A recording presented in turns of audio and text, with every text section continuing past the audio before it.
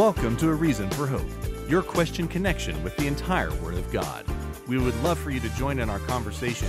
Simply follow us on our Facebook page at Calvary Christian Fellowship of Tucson. If you have a question, email or text us at questionsforhope@gmail.com. Now here's your host, pastor, author, and Bible teacher Scott Richards, along with his right-hand man, Sean Richards. Hey, welcome to another edition of A Reason for Hope. We're delighted that we can join you for the next hour or so to answer your questions on the Word of God. Any question you have about the Bible, anywhere from Genesis to Revelation on the table, maybe you'd like to focus in on what the Bible has to say about current issues going on in your life and circumstances, how to apply those truths in a way that leads you smack dab in the middle of God's good, acceptable, and perfect will for your life.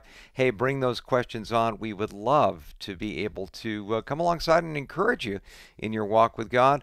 Tough questions about your faith in Christ may be percolating the back of your mind. You've never found a no harm, no foul, non-judgmental place to get those questions answered. We would love to be able to help you out with that as well. The events of the day, even the events of tomorrow through biblical prophecy, all over it here on A Reason for Hope. Where we go, entirely up to you. It's your questions that determine the content of each and every edition of A Reason for Hope. So we're looking forward to seeing how the Lord leads. Hey, joined here by my right-hand man, protege, all-around good guy, Sean Richards. Sean, if people are listening to our broadcast on one of our radio affiliates, as opposed to watching us on our Facebook feed, where you can get your questions to us instantaneously, how can they get questions to us? You can give us a phone call at 1-877-556-1212 or email us at questionsforhope@gmail.com. And note those venues are both available and open for you on and off hours.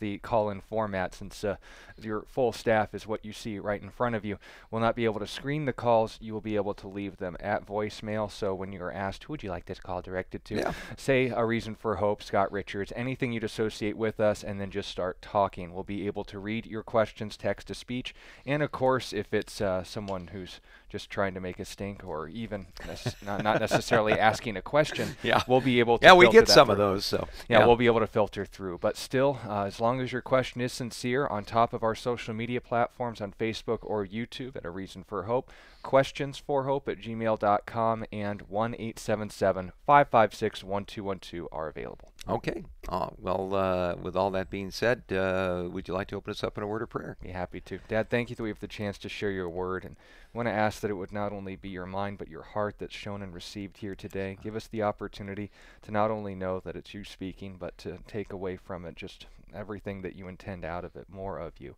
We pray this in Jesus' name. Amen. Amen. All right, starting us off, I got a question at our email address, wondering, after a friend used the term seventh heaven, if the Bible supports that. Are there seven heavens?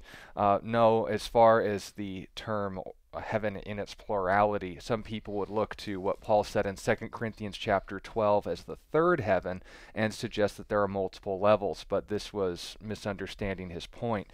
In that passage, he is referring to the fact that in any language, and specifically the Greek language he was speaking to, there are three terms you can use to mean heaven. You can refer to the sky or the atmosphere, you can refer to the universe, or what's commonly translated the heavens, and of course the place where God directly manifests his glory. That would be what's called the third heaven. It would basically be the third term used to describe heaven, not a third realm in the heavenly places. This is unfortunately sometimes misconstrued when people say, oh yeah, like Dante's Inferno, that's based on the Bible, right? Not even slightly. The idea of the underworld and pagan myth is more akin to what we saw portrayed in that, not just in regarding the specific areas or realms of heaven, but also the various realms and circles of hell. Neither of those things are biblical. When we're told about hell, we're told about one and only one state of existence, and that is separation from God. Note that we do acknowledge that there are those who will suffer more for what they have done in this life, but the result is, as plainly stated, the separation from God is what makes hell hell. Likewise, what makes heaven heaven is that Jesus is there. Whether you are in a circle or closer to him than other people is irrelevant. What makes someone in paradise is the fact that they are with Jesus, the lowest pauper to the highest saint in heaven has access to him in the same way. So we need to be careful when we allow even ancient pop culture and media to determine or take precedent over what Scripture says. When we're talking about the afterlife, it's based on one of two factors, with or without Jesus, and that's where we need to leave it. Yeah, it's a classic example, I think, of how sometimes ideas from really anti-Christian or even anti-biblical frameworks can creep into our understanding and our vocabulary.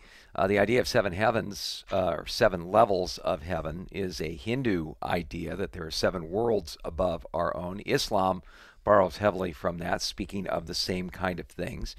Babylonian religion spoke about seven levels of heaven. And there are those who would wonder if perhaps that influenced some of the thinking of the Jews were there in Babylon. Dante Alighieri in his Divine Comedy talked about seven levels of heaven. I think there were 9 levels of hell. But all of these things have no biblical warrant behind them.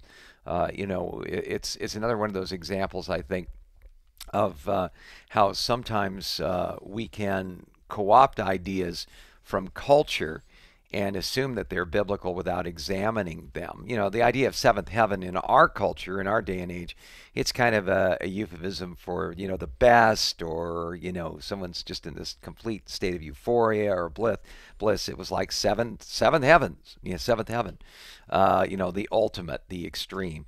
But it has no biblical basis in fact. Another example of how we borrow from culture rather than from Christianity in some of our ideas is how many people believe, for instance, the phrase, God helps those who help themselves, is found in the Bible, or to thine own self be true. Well, respectively, those are Ben Franklin and William Shakespeare, but neither have any biblical support. So, when someone throws around an idea or a phrase like that, sometimes it can be good because it can give us an opening to talk about the idea of heaven and the afterlife. So we can use that as a bridge builder and say, hey, it's interesting how many people, get their ideas of heaven from places outside the Bible. Would you be interested in hearing what Jesus had to say about that? We can take them to John 14, where Jesus said, in my Father's house there are many mansions. I go and prepare a place for you. If I go and prepare a place for you, I will come again and receive you to myself, that where I am, there you may be also. Wow, some great truths you can share with people just from that simple verse. All right. Building on that point, and especially in what gets you to heaven or not, got a question here from Will, who has someone in their life that for many years has been repeatedly presented with the gospel and still doesn't believe. Unfortunately, they think this is somehow their fault, and of course is observing that they the lack of belief on their part is an inability to present it more effectively. But their question is, what would you suggest that they do? Continue to be available as a part of their life? What questions or arguments would be recommended? And obviously not wanting to give up, but also walking in wisdom. Obviously, we'll remember, first of all, before anything else is shared, you aren't responsible for whether someone receives the gospel or not. Sure, yeah. There are people who, for the instance with Jonah, have been given the bare bones minimum, the worst sermon ever given, and an entire city got saved because the Holy Spirit was working. But if on the other hand you could have someone who's not only more aware of God than you or I, but has had, first of all, more face-to-face encounters with him than any of us will this side of heaven, and he would be classified as Lucifer. The state in which you are able to or unwilling to recognize the gospel has nothing to do with whether you presented a good argument or not. It's a matter of ultimately where they stand before the Lord in their own hearts. So make sure you don't bear that responsibility.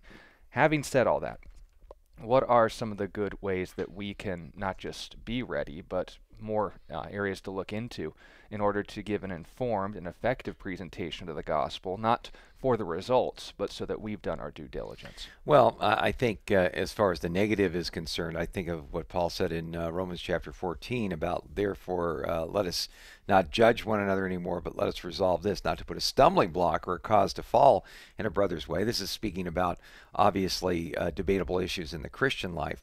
But we definitely don't want to be people that are stumbling blocks to people coming to faith in Christ. And, the number one way I think you can be that kind of a stumbling block is to be a hypocrite.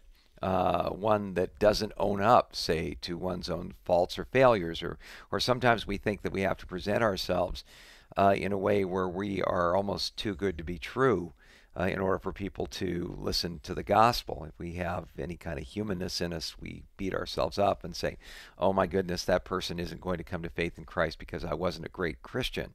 Well, none of us are great Christians 24/7, maybe even just in the span of 24 hours.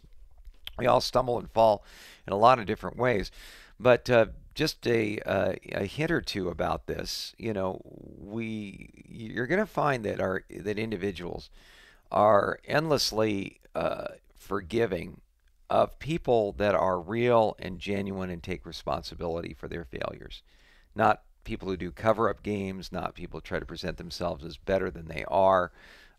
People want to know that we're real and we're genuine. And I think that is one of the most important things that we can do in our walk with God. But people need to see that our lives have changed. We aren't going to be perfect, obviously. We should be in process. We shouldn't be the same old people we used to be. But we don't have to claim that we've completely arrived yet either. And in order to be a witness, in order for people to see that we're different, it can start in really small ways. I think of Philippians chapter 2 and verse 14, where it says, do all things without complaining and disputing, that you may become blameless and harmless children of God, without fault in the midst of a crooked and perverse generation, among whom you shine like lights in the world. Now, if you want to shine like a light in this world, do all things without complaining and disputing. That'd be a great place to start, because you're going to be very different than the average person here, especially in our criticism-oriented culture. We tend to have a culture that is not so much interested in what went wrong as much as finding out who to blame for what went wrong. And we do a lot of finger pointing. If you don't play that game, you don't get into the complaining and disputing aspect, and you let the love of Jesus shine through you, people are going to go, wow, you're really different. Where does that come from? And that's a great entree to sharing the gospel. And then, of course, building up from there, what biblical case or what passage should we have in mind to properly explain, should the opportunity present itself, to explain to someone, this is how you receive Jesus? What are the key things we need to understand? Yeah, and it doesn't have to be rocket science. If you've got John 3:16 under your belt, you've really got everything you need to share with somebody how they can come to know the Lord. It says, for God so loved the world that he gave his only begotten Son, that whosoever believes in him should not perish but have everlasting life. It's something that I mention on a semi-regular basis. But before I became a Christian, I don't remember a single time any Christian ever said to me once that God really loved me. And yet it was that understanding that Jesus suffered so much when he died on the cross, and then understanding that he suffered because he loved me and he died for me personally to pay the price for my sins. That's what I guess unlocked the door to my heart, turned on the light, the aha moment. And so, sometimes we think, if I don't have 10 or 15 scriptures memorized and the answer to every tough question a non-believer is going to ask, I'm incapable of sharing my faith. Well, you got John 3:16 down, and just explain that to somebody, that God loves you. He loves people in this world. He wants to have a relationship with you. And because we don't have a relationship with God, God did something about the problem. He gave his only begotten Son to die for us, to pay the price for our sins. And our role is to simply believe, put our faith and our trust in what Jesus has done for us, and to make a personal decision to put our faith in Christ. And you can simply say to them at that point, would you like to make that decision right now? We can do that in a word of prayer. Would you like to pray? And you'd be surprised how often when you get to that point of keeping it simple and keeping it focused, people are very open to the idea of praying and even receiving the Lord, much more open than we think they would be. So focus on that one. I think you'll be good. All right. Here's a question from S.A. who wants to know. Pastor said that trials and temptations get more challenging instead of easier the longer you walk with God. Are there any scriptures to support this? I think the one that would most often be applied in that way is unfortunately one taken a bit out of context, which is sadly the case for a lot of passages in Jeremiah. But they would often go to Jeremiah 12 and verse 5. Yeah. And this, of course, is a part of a greater conversation with a lot of backdrop. The prophet Jeremiah was speaking, and notice this was his calling, which is why I emphasize kind of out of context. But his calling specifically was at a very difficult time for Israel. They were on the verge of facing judgment, and a judgment that was 700 years in coming, and they had basically gotten to the point where God was straight up with Jeremiah. They're not going to listen to you. In fact, most people are going to hate you because of this, but I want you to be faithful to me anyway. And this would fall in line with other prophets like Hosea and so forth. But in verse 5 of chapter 12, God basically answers a question from Jeremiah when in the first 5 verses he's saying, look, why are we even doing this? I can't handle this. My people, my own family even, is turning against me as a result of sharing your word. And he says, if you have run with the footmen and they have wearied you, then how can you contend with horses? And if in the land of peace in which you trusted they wearied you, then how will you do in the footplain of the Jordan? Now, he's using 2 illustrations here. First, in the context of running in a race, and second, of course, in an environment where you're safe as opposed to hostile. The footmen as opposed to horses, well, if you have to race another human being, that's relatively easier than if you had to race a horse, because horses do one thing and one thing well. They run for a lot longer and a lot faster than people. Unless you're running against Usain Bolt, but that's another story. Another story. Yeah. But even noting that as well, you can't keep up 35 miles an hour. But when we're talking about Jeremiah's conversation with God, he's asking him, why are we doing this? And God basically says, dude, you haven't seen anything yet. You're going to be chasing horses soon, and you're already tired against footmen. You should be able to handle this. Likewise, you're in a place of peace right now. It's going to get scarier. You're going to be in enemy territory, the footplain to the Jordan soon. Why are you already tired when I've called you to do something a lot more scary than this?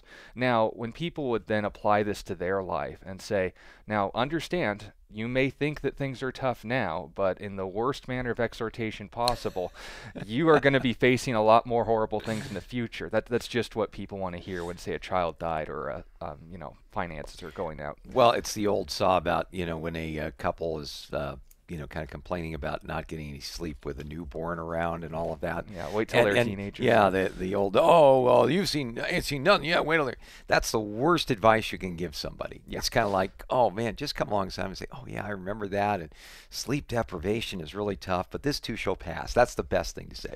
But as opposed to what Jeremiah was talking about, this isn't applying to every Christian ever. When Jeremiah was given a specific calling, he was told right off the bat, look, you're going to have a very difficult time with this, but I'm going to be with you. And if you have that sort of calling on your life, then God be with you in that regard.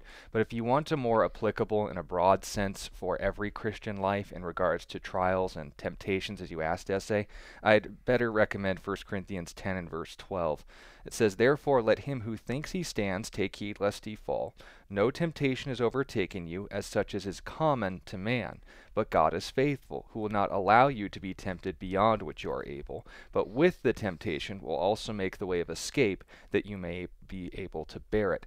So basically, Paul's point is this: God's not giving you something that he can't handle.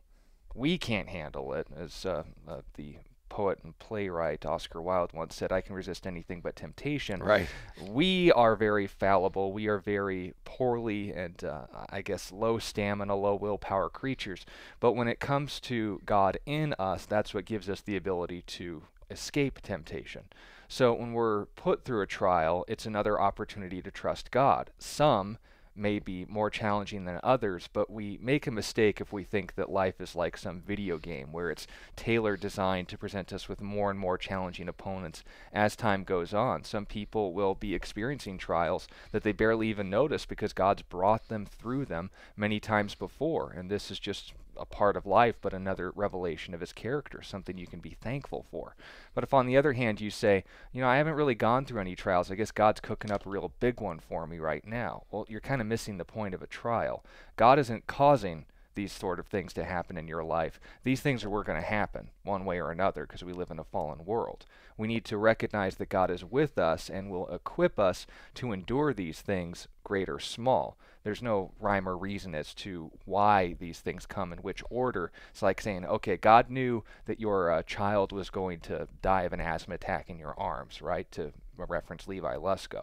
So I'm going to allow these easy trials in your life to prepare your character because that's going to happen one way or another. No, both situations, the light temptations or the huge trial that he went through, are both scenarios of this world just being this world. But God was with him. God got him through the small things and the big things. And also note as well, the little things don't go away. They'll come in their own time as well.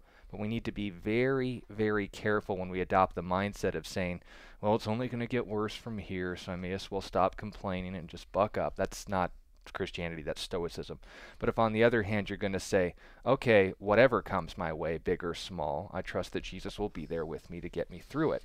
So Jeremiah 12, that was a very specific situation. And note, there are times where, especially for men, we need to be just told flat out, hey, you're tougher than this. Or even more specifically, I'm tougher than this and I'm with you. So let's get back to it. But if on the other hand we say, what would be the best view for every Christian ever? I'd go to 1 Corinthians 10. That's regarding the fact that whatever temptation you're experiencing, big or small, God's there with you and he provides the way of escape. Or rather, he is that way of escape. Yeah, and I think in a situation like this, I think your altitude essay is determined by your attitude. We're all going to go through difficulties and troubles in this life. I think it was Chuck Swindoll once said that in a fallen world like the one we live in, trouble is mandatory, but misery is optional if we approach things with a biblical mindset. Well, what do I mean by that?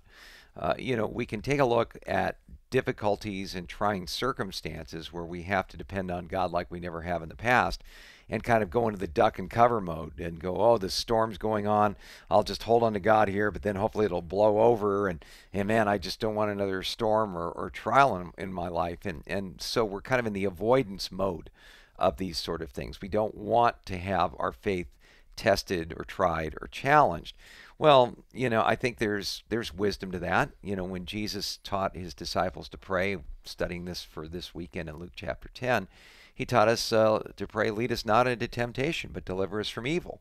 In other words, we should never be coming to God going, yeah, I'm ready, bring it on, Lord, okay, is that the best you got, and having that kind of cocky attitude because, let's face it, we need to have a very healthy set of perspectives about just how challenging this world can be, that other people's stumbles can very well be our own, and whatever you may be sure of this, we're dreadfully like other people.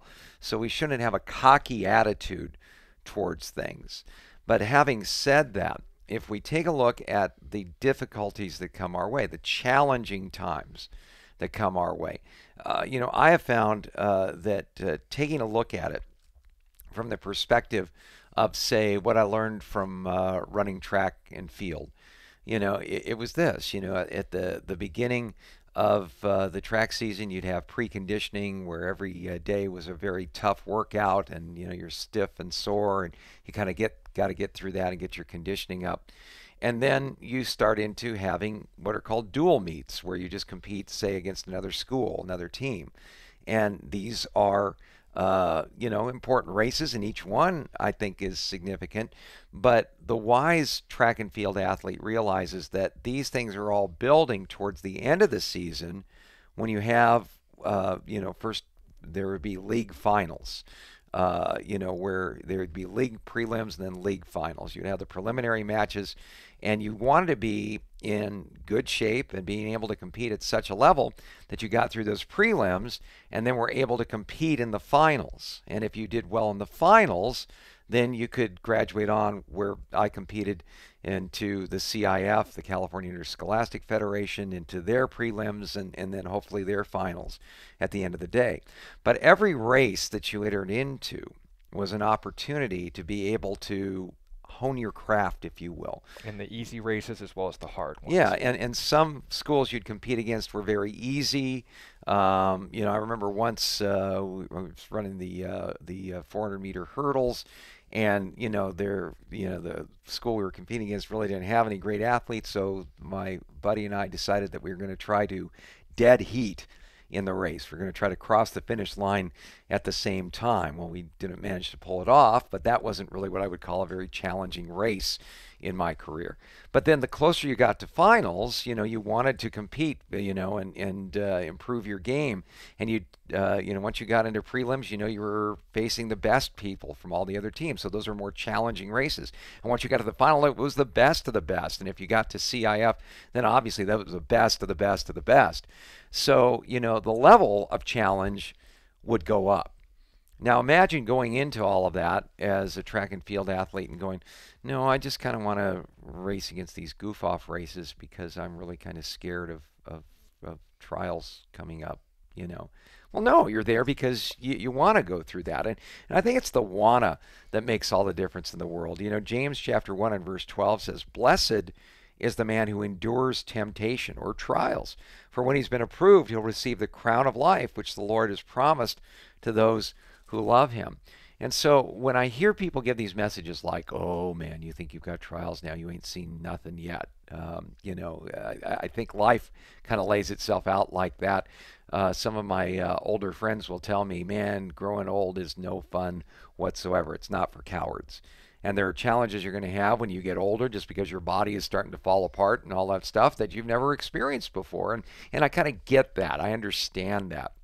But, if we take a look at trials in general and we look at them as a negative or as something that we should try to avoid if at all possible, I think that's the wrong way to look at it.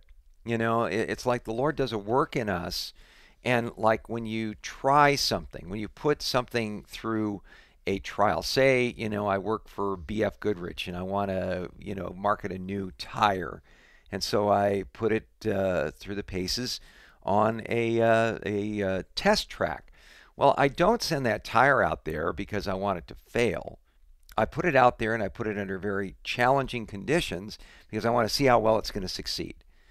And so when we face challenging conditions in our lives, if we go into this by saying, okay, this ain't easy, this isn't fun, but here is a great opportunity for me to learn how to trust God. And I realize that God is going to bless me someday with a reward if I stay faithful. James said, you're blessed if you're going through that because you're going to get the crown of life. And we also need to realize that God doesn't allow these trials into our lives to defeat us, but rather to complete us. I love what 1 Peter chapter 5 and verse 10 says, "But may the God of all grace, who called us to his eternal glory by Christ Jesus, after you've suffered a while, perfect, establish, strengthen, and settle you. To him be glory and dominion forever and ever. Amen." So sometimes when we're going through those difficult times, those hard times, and times where the going is really, really tough, we can find ourselves, if we're not careful, taking that negative point of view, going, "Oh my goodness, this trial is so hard, and I heard this pastor saying there's nothing, and I don't know I'm gonna." No, don't worry about your next trial. It's like worrying about where you're going to be 5 years from now. You don't know if we're going to be here 5 years now. Jesus could come back for us all within 5 years. I sure hope that that's the case. That would be awesome. But I don't even know if I've got another day. I just need to learn to walk hand in hand with the Lord right where I am right now. If I don't do that, I have found this in my life, and I've had to learn this the hard way, so I share it with you. If I start looking at where I'm going to be 5 days from now or next week, especially if I'm going through a time of trial, I find myself feeling tidal waved, because it's just all too much for me to handle. It's like telling that parent of that newborn that's not sleeping well at night all the rigors they're going to have to go through when their kids become teenagers. They're not there yet, so just encourage them right where they are. Encourage them to be right where they are. Just say, hey, there's going to come a time when they start sleeping through the night, and it's going to be like paradise for you. That's something you can look forward to, and you just you invest in these kids, you make sacrifices for them, your love for them is only going to grow. And if you can show them, like in that set of circumstances, the positives that can come out of where they're at, then that really helps. And, here Peter gives us the positives, 4 positives that we can look forward to as we go through trials in our lives. God is going to perfect us, make us everything he created us to be. He's going to establish us. We're not going to be hit and miss Christians any longer. It's going to be consistency in our life. He's going to strengthen us. We're going to find that we have the resilience to be able to face the challenges of life, unlike we've ever known before, and settle us. I love that, because the idea of settling means to establish something in one place. And one of the great lessons I think we learn when we go through trials is, what Psalm 91 so eloquently says: he who dwells in the secret place of the Most High shall abide in the shadow of the Almighty. I love that, because if I go through a trial and I just said, okay, I'm going to just settle myself here in the presence of God, I'm going to settle myself in the love of God, I'm going to settle myself in the truth of God, then the Holy Spirit is going to be able to give me the wherewithal to be able to go through all of this and to see the positives in all of this, and to even say, wow, Lord, I'm really glad you allowed me to go through this. It certainly wasn't fun at the time, but I sure learned some great lessons. A year ago, roughly, I went through cancer surgery, and all the life lessons that I learned through all of that. Would I want to go through that cancer surgery again? Probably not, if I had my druthers. But I learned some things in the midst of all of that I couldn't have learned anywhere else. So I go, man, bless you, Lord, for taking something that a lot of people go through, and it just makes them bitter, not better. But taking something like that and saying, okay, here's a golden opportunity to trust in God. You do that, nobody can take away your joy, even when you're going through tough times. So, when I hear messages like that, I know pastors are probably meaning well with all of that, but oh, you ain't seen nothing yet as far as trials go. You think this is bad? Wait till that doesn't help me. Maybe that helps some people. I don't know. It doesn't help me. I have to look at those promises in God's Word, that those trials are there for a reason. There's going to be an eternal reward. I can be blessed in the midst of my trials, and here's the blessings. I can be perfected, established, strengthened, and settled. So let's focus on that. All right. Here's a question from Robert, who wants to know. Now, this I'm going to break up into 2 points, because I think it brings up a precaution that we need to make sure when people bring us questions. His question is, I heard a pastor, and he gives his name, say a quote. Now, let me stop right there and just clarify something. When people, I tell individuals, just talking to them, answering questions and stuff, and they ask, do you do this often? I say, yeah, we answer questions all the time. A great question they often ask is there ever been a question you couldn't answer? And I say, oh, absolutely. There was one situation where an individual asked me about a sermon I hadn't heard from an individual who I don't follow, and said, could you explain their point better to me? Well, I hadn't heard the sermon, I don't know the individual personally, and I wasn't there when he made not only his point, but every point that led up to it. And I said I couldn't answer the question because A, I don't have all the information, B, I'm not going to be able to minister to you because I'm not that minister. That was being spoken at that time, and there may be missing some details that would lead up to it. If I, pull a Larry King on you and I say, Pastor Scott, I am aware of the fact that you said last week that God is not real. Would you like to comment further? Yeah. Well, first of all, even if you did say that, it might have been out of context. You may have been making an illustration. And on top of that as well, unless you have your notes in front of you, that's not going to be very helpful. If on the other hand you say, Larry King impressions aside, Pastor Scott, what do you New York City, hello! No, what are you talking about in your sermon this week? Now, there was a point brought up. Could you explain that further? That would be more helpful. But if you're, and this is just for anyone, and Robert, I'm not saying this to shame you, I'm just making a point because it reminded me of an issue that we often have. If you're going to ask us questions about pastors and what they've said, make sure that you give us more information, not less. So A, we either end up condemning them for something they weren't actually saying, or B, if they Which could happen. Yeah, or if they are being brought up, you don't mention their name or their ministry specifically, that we can just focus on that topic. Just say a pastor said. Yeah, but the individual goes on, Robert, asking the question, said that the pastor said the quote, "You are not David." You believe he was talking about this in reference to how pastors would use the lives of David, Esther, and so forth to use their lives as a metaphor for ours. For example, Goliath would be an example of a trial. Esther would be a calling by God. You were called for such a time as this. And so on and so forth. But his question is this biblical, I guess, is the crux of the question. Now, understand, like the question with Jeremiah, I was careful to note a distinction. We are not Jeremiah. You could say I was making that point.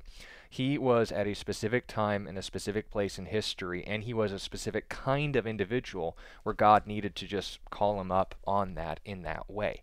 Now, that could have application, and the reason why I wouldn't shame the pastor for making this sort of point is because, same chapter, 1 Corinthians chapter 10 and verse 11, after making a point about the book of Numbers, believe it or not, he said that all these things happened to them as examples, and they were written for our admonition, upon whom the end of the ages has come. So the author of the book of Numbers, which was Moses, was recording history that would apply to everybody in some way or fashion. We're all going to have walks with God, we're all going to blow it, and we're all going to end up falling short of the glory of God. But then the author of 1 Corinthians, who is Paul, knowing these things, uses those things as an illustration of our own relationship with God. Verses 1 through 9 note that they basically blew it, even though they were closer to Jesus, or about as close to Jesus as we are today. Yeah. So the warning, the instruction was, hey, you are the Israelites, to use the common language. You have the opportunity to respond to that rock that followed them in the wilderness. You have the opportunity to not fall into the same temptations they did. So I wouldn't say that inspired Scripture, the Holy Spirit, you got that point wrong. No, that's not obviously what's happening. But if on the other hand we're going to say, oh, so be prepared, because you're going to end up facing a 9'6" tall Philistine champion in battle, and you better keep a close eye on rock streams, because he and his brothers may be a military threat to you one day. When we were at the Valley of Elah in Israel, I saw a lot of rocks in the stream, but I didn't see any Philistines. Yeah, they were wiped out by Nebuchadnezzar 600 years before Christ. Likewise for Esther, you're not going to be put in a political... Maybe, but we don't know. We won't be put in a political scheme where you're going to be wiped out systematically based on your race or political affiliation. When we're talking about those things, obviously, there is a way to take a parallel, an illustration, or an admonition too far. But no, I wouldn't say that the pastor you mentioned was off base in that regard, but I'd want to know more information about his sermon and the point that led up to it in order to clarify the point fully. I won't fully recommend his ministry and say, no, this was completely right. But the quote that you mentioned, it was the same way I was handling Jeremiah. I think that that's completely fair. Yeah. I think of what God says in Psalm 33. The Lord looks from heaven. He sees all the sons of men. From the place of his dwelling, he looks on all the inhabitants of the earth. He fashions their hearts individually and considers all their deeds. If what he's saying is that, boy, you're not David, and God's going to work in a different way in your life than he did in the life of David, that's true, and in a sense it's not true, and that God found David to be a man after his own heart because he trusted him. And so my issue in life, same issue David had in his life, is to trust in God. Am I ever going to be king of Israel? Doubt it. Am I ever going to find myself running around out in the deserts beyond Ajo, Arizona, because some crazed king wants to take me out? Probably not.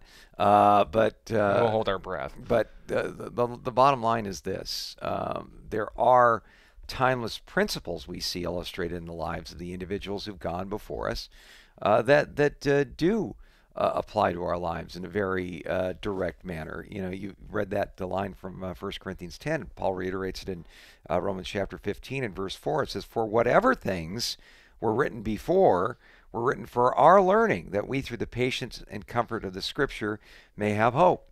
You know, there's a reason why we see the stories of these individuals. Hebrews chapter 11, the Hall of Fame of Faith, going all the way back to Abel and running all the way onward. We can see that there were lessons from lives lived in a way where they trusted in God, and some were cautionary tales about people who started trusting God and later in their life not so much.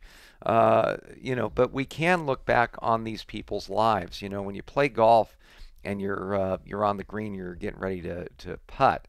One of the greatest advantages you can have as if someone's golf ball is behind yours and about on the same line towards the hole, because they got to go first. See, it's called going to school on somebody, watching how they putt, and you can see where the green is going to break in a certain direction, and you can adjust accordingly. Well, when we see the lives of these people in the Old Testament, Robert, we can go to school on them. We can either say, boy, that person was right on line with the Lord. Boy, I'd love to be a Daniel. I'd love to be like a Nehemiah, someone like that. Or we can say, ooh, here's a guy like Solomon who started out really well, and then at the end of his life was thoroughly discouraged and depressed, and finally figured it out when it was all said and done, and he wasted years and years of his life, that to fear God and keep his commandments is the entire duty of man. Man, I can go to school on Solomon, right? I can figure out in advance how I want to live my life and not make the mistakes that he made. So for people to say, well, you're not David and all of this, well, no. Yeah, I am not David. No, I'm not. In fact, I think it was Peter Martin who earlier in the week said something to the effect of people will criticize David and his faults and flaws in life, but probably they've never heard from God directly like David did in his life. Like 5 different times God spoke to him personally and individually, and so for someone to say, well, I'm better than David, I'm more righteous than he is, well, be careful, because only one person's opinion about righteousness really matters when it's all said and done. That's God's. So when we compare ourselves with ourselves, we're not wise, we're told in the book of Galatians. And so let's just make sure that we can learn from other people, these examples that have gone on before us. But let's not get cocky and arrogant and say that, I'm more with it and together, or become so discouraged and say, well, I'll never be a David. Well, you can be a David if you learn to trust in God. If you learn to sing to the Lord a new song in your heart in the morning, you could be David-like, but you are made individually by God. He fashions your heart individually and considers all your works. All right. Here's a question from Sean, who wants to know, what are our opinions as having the homeless stay and live at your houses or church buildings? He gives an example where they had the opportunity, but obviously it didn't end well. So the question is, of course, when we see passages like, don't be afraid to entertain strangers, for some of you not knowing have entertained angels, practice hospitality in all things, these definitely clear statements in Scripture. What would be our position concerning our own fellowship in our own house in opening our doors in this capacity, and then likewise, how should we, if not, apply those passages properly in our culture and context? Well, I think there's some insight into that issue. It's a great issue because, again, the way things work economically and so on in our society, we're seeing more and more people finding themselves in a situation of homelessness. Some of it, obviously, a lot of it comes out of untreated addiction. Some of it just comes from bad things happening, bad breaks, one leading to another. We can't paint with a huge broad brush. Some people are out there because, believe it or not, in our experience, they like the lifestyle. We've tried everything we can to get them situated and back on their feet, and they go, no, I prefer living in the homeless camp on the Santa Cruz River to the north of Prince Road. They like it. I don't like it. I wouldn't see why anybody would like it, but they like it. So, whether that's mental illness or not, you can make the call. I think there's an interesting insight into it, though, in the account of the Good Samaritan. When we talk about the homeless and caring for the homeless, that usually comes up. You're familiar with the account. Jesus said a certain man went down from Jerusalem to Jericho and fell among thieves who stripped him of his clothing, wounded him, and departed, leaving him half dead. Now, this happened all the time. Josephus called the road between Jerusalem and Jericho the Red and Bloody Way. It was an incredibly windy, switchback-oriented road because you're losing about 3,000 feet of elevation between Jerusalem and Jericho in about 17 miles. So the hiking term would be snakes for days. Exactly.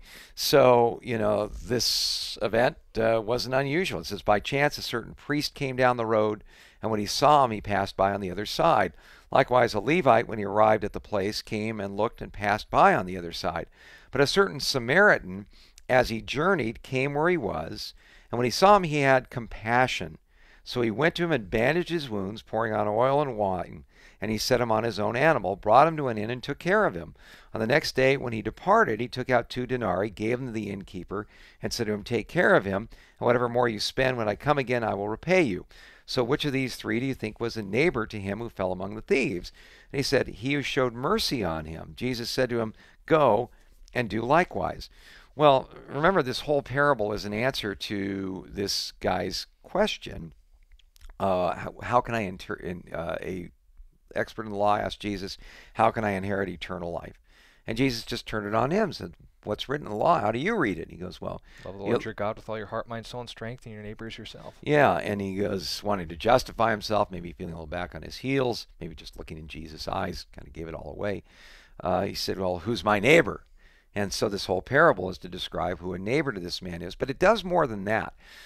This Samaritan, as we said in the message, loved this complete stranger who was Jewish, who in any other set of circumstances, because of the stuff between the Samaritans and the Jews, would have probably just assumed spit on him as tell him the time of day. He makes this sacrifice. He loved him with all his heart. He showed compassion on him. He loved him with all of his soul. The soul talks about the inner aspects of man, including decision making. He had to weigh things out and put his life on the line to render aid to this man, because sometimes they would mug people who didn't have any money and leave them there. These thieves would lie in wait, and hopefully someone would come by and try to help them, and they would have more money and they could get them too. So he had to weigh out, okay, am I going to risk my life in all this? He loved this man with his soul. He loved him with all of his strength. He picked the guy up, put him on his own animal, cared for him throughout the night. That is investing a lot of physical energy into somebody else. But he also loved him with his mind. He gave the innkeeper 2 denarii, that is 2 days' wages. This guy had some means along with him, and told him to take care of him. But then he also told the innkeeper something else. He said, "Watch after this man, and whatever more you spend, when I come back, I'll pay you." Now, that wasn't just take care of whatever needs he's got, and that's usually where we leave it. But he was smart enough to realize something. These inns that are being described here were not like the Holiday Inns. They're more like the flea bag, no-tell, motel kind of variety sort of places. Inns were not a place you wanted to stay. A reputable individual, most cases, would be invited into the home of a person in a community rather than having to stay at an inn. And so a proprietor of a place like that, probably not the most ethical guy you'd ever want to run into. So the Samaritan couldn't stay in a Jewish place because he was a Samaritan, would stay at an inn. And he realized that this was what was going on. And so why did he give him the 2 denarii and tell him that I'll pay him more when I get back? Because he realized what would happen if he didn't. The guy would probably say, "This is too much trouble," and he's going to throw him out on the street, and the guy would probably die. He goes, "Take care of him, and when I get back, I'll pay you whatever you're owed." He gave this guy financial incentive to take care of this dude. So all this to come back to this question about caring about the homeless, and your description of a lot of churches not inviting homeless people into their facilities, people not inviting mentally ill or homeless people into their homes. Okay, there are some people who are just have a calling along that line. There's some churches that have a calling along that line, and what they do is they disciple people and they raise up staff who are able to meet the specific and very significant needs of people in these sets of circumstances. That is a calling from God, and more power to you. I don't think everybody's got that calling. When you talk about dealing with individuals who are homeless or mentally ill, and you bring someone like that into your house, you could very well be putting your own family in danger along that line, and you have to really consider that possibility. We had a number of different homeless outreaches that we have done, and we used to provide meals before our midweek service, and the word got out in a homeless camp not too far away that there was food available there. And some of these homeless guys, first they'd show up and we'd be more than happy to provide for them, but some of them started getting aggressive and started threatening people that were there for church and saying, you got to give me money. And, and so we had to cut the whole thing off because we were putting our own people at risk. And not only that, but there was the fact that most of them just came for the meal and left, even though we explained to them, we'd like you to stay for the service. We were providing them a disservice by enabling the food, but not, of course, the spiritual nourishment. So where do you find balance in this? Well, when people ask me, how should you care for homeless people? How should you care for that person, the median? Just hungry, can you help me? I think it's one of the most wonderful, godly things in the world for us to do what we can to help those who are or less fortunate. And so what I encourage people to do is, keep some protein bars in your car, have a bottle of water or two extra, and when you see someone like that where they say hungry, just say, hey, do you want something to eat? Don't give them money. You might as well just go to the crack house, buy some drugs for them, and hand it to them directly and save them the trouble, because that's what's going to happen in that set of circumstances. And you haven't helped somebody, you've just enabled them. So give them food, give them water. But the other thing that we encourage our people to do is we have a tremendous ministry here in Tucson called the Gospel Rescue Mission that specializes in taking people who are down and out, giving them a place to stay, giving them something to eat, and giving them the tools necessary so they can break the cycle of despair and danger that homelessness involves and get back on their feet by introducing them to a living relationship with Jesus and teaching them life skills. One of the things I really encourage people to do is to say to somebody, hey, there's the Gospel Rescue Mission here. Would you like to go there? They have a women's center. Would you like to go there? I can make arrangements for you to get there. Now, I would never do that individually just by yourself, because you could put yourself in a dangerous set of circumstances. But, again, if you can give them directions, you can give them information about that.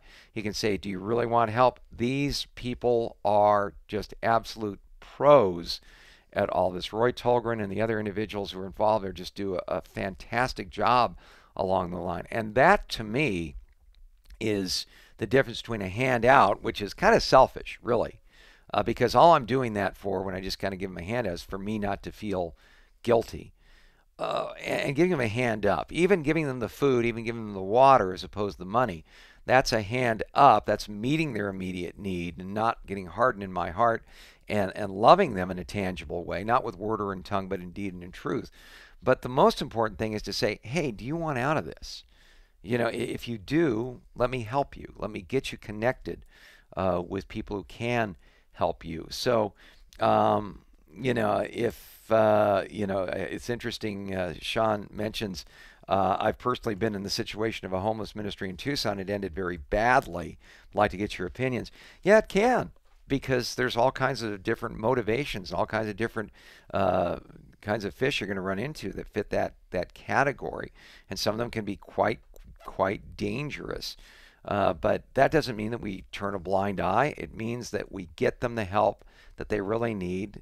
We do that with good boundaries, being wise like the Good Samaritan was, and yet compassionate, and one doesn't necessarily outweigh the other. Yeah, and note as well, we also enable those in our ministry to have these sort of homeless kids to provide toiletries and food and everything else, especially bottled water during the summer months. We want to enable people given our culture and setting, but it wouldn't be a neglection of hospitality in that we don't open our homes to people, firstly because we're trying to be proper stewards of our own household. That's obeying also a passage of Scripture. Yeah. He doesn't tend to the needs of his own household. It's denied the faith and is worse than a non-believer. But if on the other hand as well, we say, so how do we obey that command? Well, we're trying to be faithful in that setting. So make sure that you are not only smart in how you minister to people, but you're also with the kind of heart that will be of greater benefit to them than hurt, than enabling them. And we got words of admonition and correction saying that not all people not all homeless people are the same. Yes, we did clarify that. There are people who are down and out on their luck and just need food. There are also people who are manipulative and just appreciating that lifestyle because they don't have to pay taxes on the income. And there are also individuals who are genuinely mentally ill and are self-medicating. We understand those distinctions.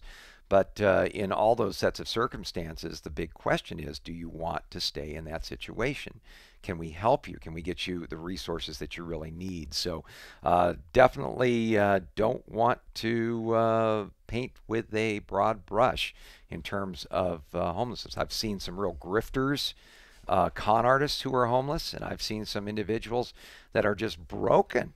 It's one of those there, but for the grace of God go I situations. And I understand those distinctions, but there are distinctions there. And as we mentioned from Psalm 33, God deals with us individually. We need to deal with those circumstances individually. All right. And again, if this is a issue where you're going to get hostile about this, then again, just remember, we're trying to be clear. And if something isn't, then feel free to ask questions. But don't let this be an issue you divide fellowship over. When we're talking to people and we're ministering to people, we're just trying to be smart about it. Yep. Here's a question from Chris, and I think we can finish on this one. I hear Christians say that people that want nothing to do with God are sent to hell, so they won't be with God, but the Bible says that God is everywhere, even in hell. Psalm 139, verse 8. Can you help me understand this? This is from Chris.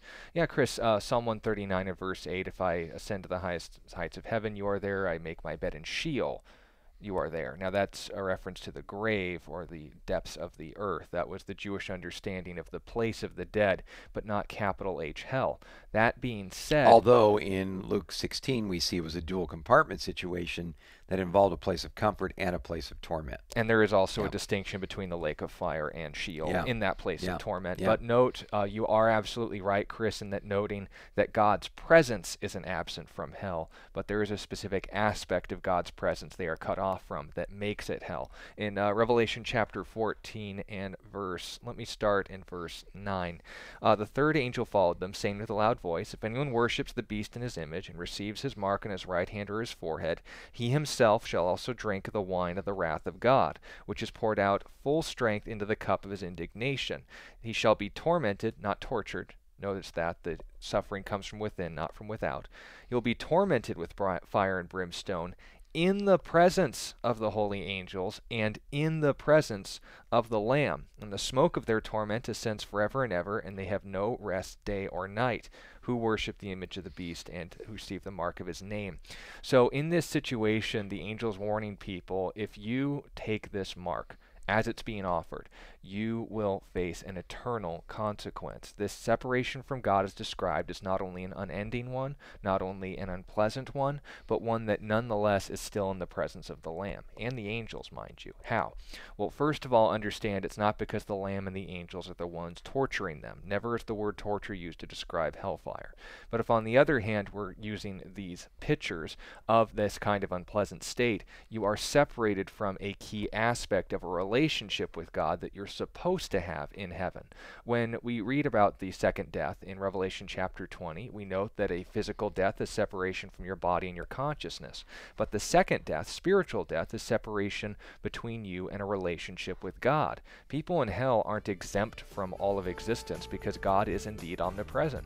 But when you're in the presence of a consuming fire, as Isaiah chapter 37 through 38 notes, then it's going to be unpleasant for you. When people are cut off from that relationship with God, they're given exactly what they want. The problem is that, of course, is not an existence you want and one that we encourage an alternative for you. That's the gospel. All right, God bless you.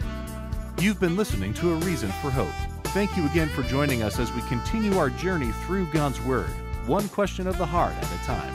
Until we meet again, we would love to connect with you. You can text or email your questions to questionsforhope@gmail.com. You can also find out more about our ministry at calvarychristianfellowship.com. And be sure to join us next time on A Reason for Hope.